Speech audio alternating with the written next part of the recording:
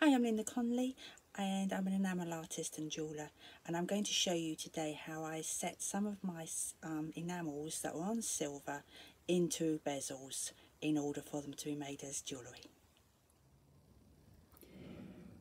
With setting enamel, like any setting, preparation is everything. I need to finish off the setting and make it perfectly shiny before I actually start to set the enamel. You can see here it's got a loop that's already been soldered on, and I have also polished the top of the rim so that it's just to make it nice and neat. You can see, I hope, that the rim is just a tiny fraction taller than the enamel. I really don't want much in order to push it over to hold the enamel in place any more, and it starts to get untidy. I hope you can see there's just a slight gap. The enamel is slightly raised, slightly domed. I'll just show you on this one. Sorry. So you can see it's a dome shape, and it's much easier setting domes than it is something completely flat, because like when you're setting a cabochon, you just want to push that rim over to about there, just where it starts to go in. You must make sure that you cover all of the silver edge, and you need to look at it under high magnification, because it is so easy for you in your efforts to not make it too high to find that you've got a sneaky bit of edge showing on one side. So always check under strong magnification that that isn't happening. Okay, so I hope you can see that, and you can see how it's recessed in the middle. Yeah. So the bezel strip that I'm using is actually 0.5mm thick fine silver strip. I like that thickness because it's much more forgiving. It's easy to remove any scratches that you dents that you put in while you're making the oval shape, and it's nice and strong. I've actually managed to file through the very thin stuff on more than one occasion. Anyhow, setting. Sometimes I hold it with a in my ball vise, but for something like this, it's going to be so quick and easy to do that I don't bother. I use one of these, a bezel roller, and I'm literally just going to roll it all the way round.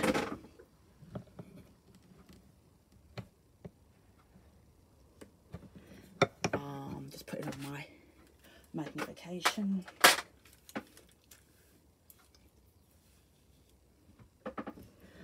Right, so can you see how I'm holding it?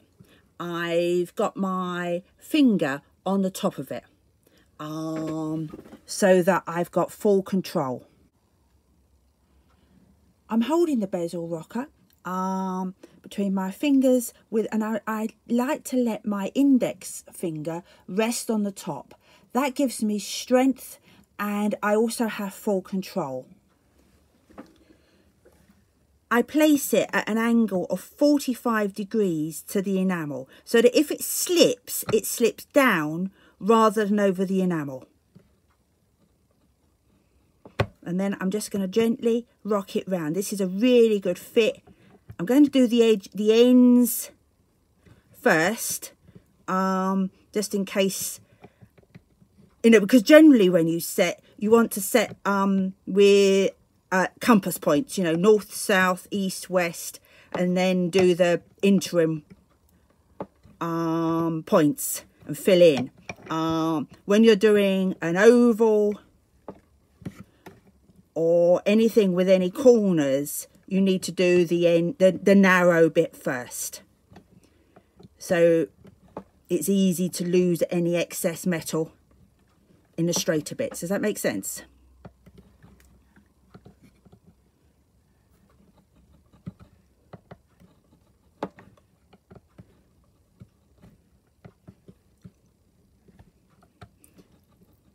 I am putting quite a lot of strength in this. I do have quite strong hands.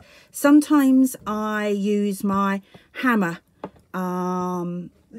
point on my Fordham, but quite often I don't anymore. I just do it with this bezel rocker by hand. And then I'm just going round, filling in.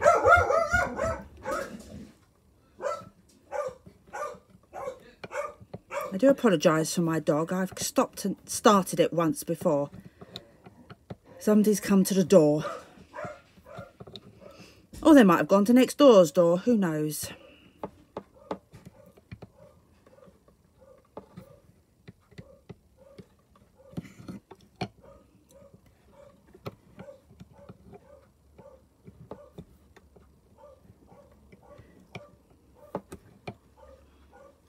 Right, I've been round it a number of times and it's pretty much there. What I'm going to do now is I'm going to go round the edge along the top with my agate burnisher.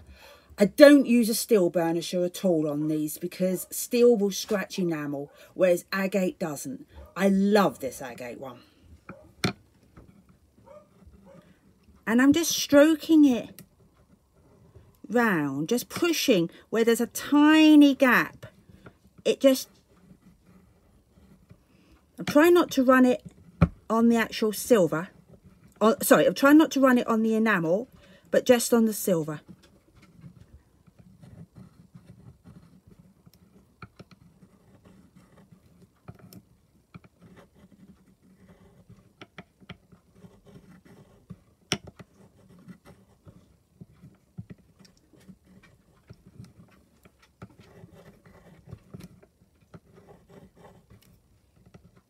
There's a tiny nick there. And just lightly burnishing out.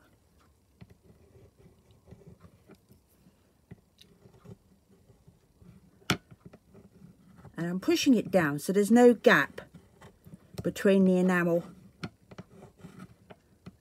and the burnish and the bezel.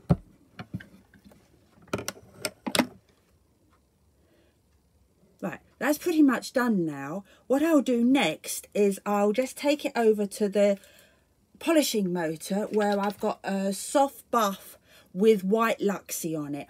And I find that just gently rounds off there's a very slight edge that you can feel, but it'll just make all that disappear. The luxie is soft enough that it can go over the enamel and it just finishes the bezels beautifully. The benefit of using a white luxie rather than rouge, the traditional rouge for instance, rouge has a horrible tendency, if there are tiny imperfections in your enamel, it gets in and it's really difficult to remove. I remember years ago when I was using rouge, I used to use lighter fluid with it, really noxious, because that helped keep it out. It was a tip I was given and it actually did work. But the luxie is meant to be safer and more environmentally friendly and water soluble and all the rest of it. So anything that makes life a bit safer is always good. So I'll take a photo of that so I can show it separately, and I hope that helps.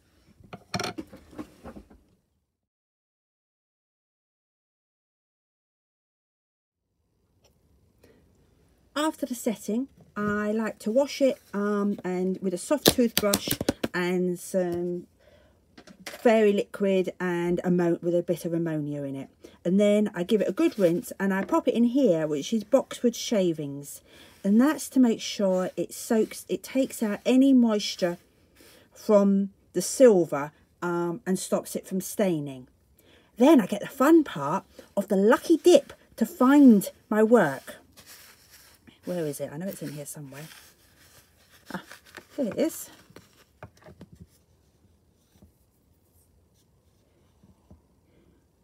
And here's the finished piece.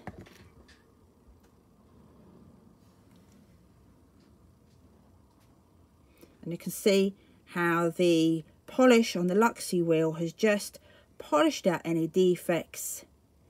And it's all nice and shiny. Hope that helps. Thank you for watching.